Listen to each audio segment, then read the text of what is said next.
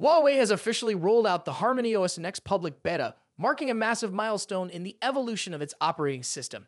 For months, tech enthusiasts and developers have been eagerly anticipating this release, and now, October 8 has arrived, allowing general users to finally get their hands on this groundbreaking software. But what does this mean for Huawei users, and why is HarmonyOS Next such a game changer? Let's break it all down. Until now, HarmonyOS Next was only available to a small group of developers and early testers, giving Huawei time to fine-tune the experience based on expert feedback. But with the public beta now open, Huawei is inviting regular users to explore the latest iteration of its homegrown OS, signaling that the company is inching closer to a stable release for the masses. This shift isn't just about letting more people in. It's about demonstrating Huawei's confidence in its software and taking a crucial step toward an ecosystem independent of Android.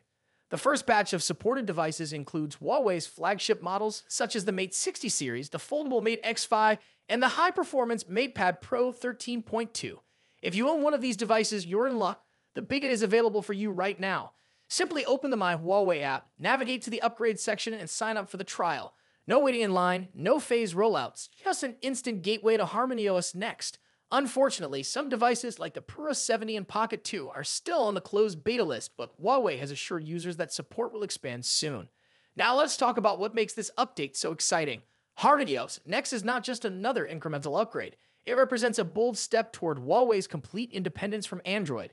With a sleek new interface, smoother animations, and a reworked app ecosystem, this OS promises to deliver a faster, more intuitive experience. The new native HarmonyOS apps have been completely redesigned to take full advantage of Huawei's hardware, ensuring better efficiency and performance across the board. But before you jump in, there are a few things to consider. Since this is still a beta, expect some bugs and occasional hiccups. To avoid losing any important data, it's crucial to back up your files before installing the update. Also, third-party app compatibility is still a work in progress. While major apps are being optimized, some may not function properly right away.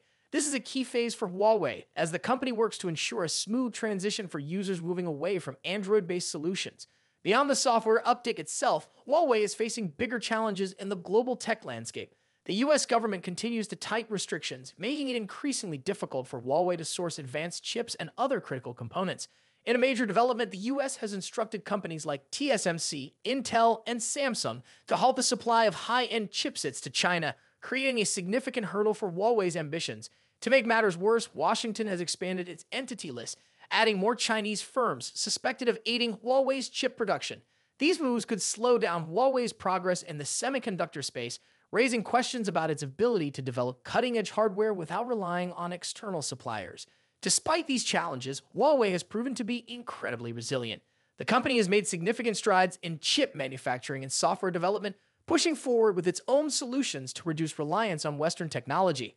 HarmonyOS Next is a testament to this determination. By investing heavily in its ecosystem, Huawei is not only ensuring its survival, but also laying the foundation for a future where it stands as a global competitor without the need for Google services or American-made chipsets. For users, this means an exciting new experience with HarmonyOS Next, but also a transition period that requires patience. Some apps may take time to be fully optimized, and certain services might need alternative solutions. However, Huawei's rapid software development suggests that these hurdles won't last long. The real question is whether HarmonyOS can become a true alternative to Android and iOS in the long run. With a growing user base, expanding app support, and an OS designed from the ground up to work seamlessly with Huawei's hardware, the future looks promising. If you own a Mate 60, Mate X5, or MatePad Pro 13.2, now is the time to explore HarmonyOS Next and experience the future of Huawei's ecosystem. Simply sign up through the My Huawei app and get ready to dive into a world of innovation. As always, stay tuned for more updates on Huawei's journey and let us know in the comments. Do you think HarmonyOS Next has what it takes to compete with Android and iOS?